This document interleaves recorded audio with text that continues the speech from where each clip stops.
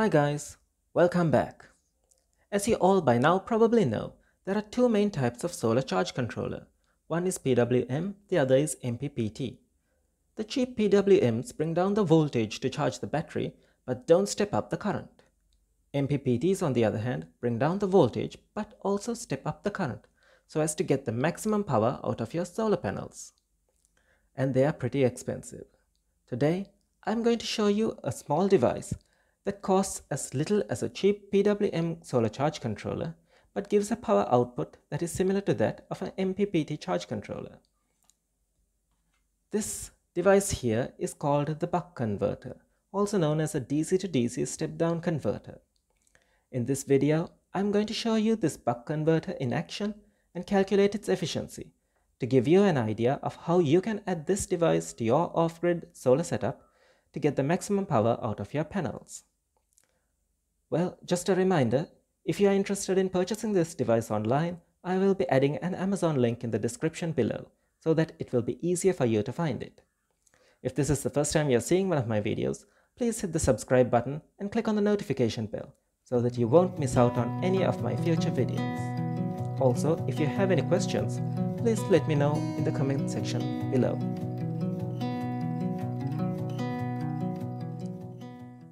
So, as you all know, power is equal to volts into amps. So we'll test our panel and see how much power is coming at the moment. It's currently giving 18.69 volts.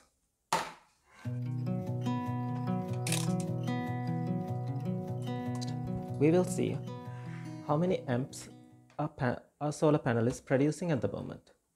It's now late in the evening and it's 0.69. Let's see how many amps we can get from our PWM solar charge controller.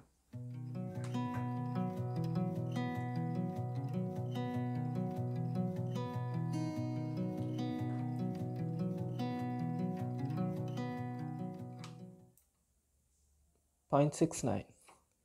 The same amps which are coming through this wire is only coming through the PWM charge controller.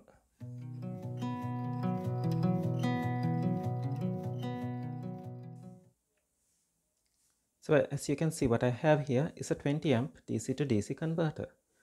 It comes fully assembled and it has two nice big heatsinks as well. The input comes here and the output goes here. As you can see, there are two trim pots, CC and CV. CC stands for constant current, where you can adjust the output amperage, and CV lets you adjust the output voltage.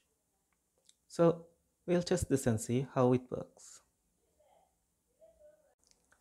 Now I have connected my solar panel input to this buck converter, and we are going to check how many amps we are able to get.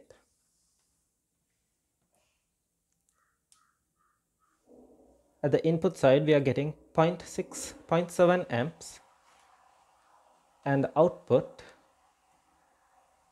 we're getting 2 amps. Let's check the voltage.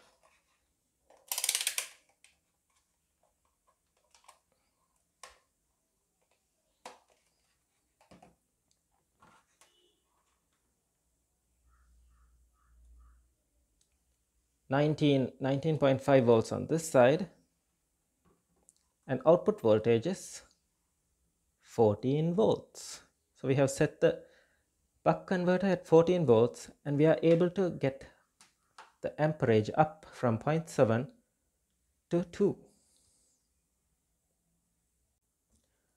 Okay, so with a 100% efficiency rating, I was expecting to get 0.97 amps at the voltage of 14 volts. But we got 2 amps, which at that time I was unfortunately not able to measure the voltage because I only have one multimeter. So most likely the voltage would have dropped to around 6 or 5 volts. But anyway, this test clearly shows that our buck converter here is able to increase the amperage from 0.7 amps to 2 amps.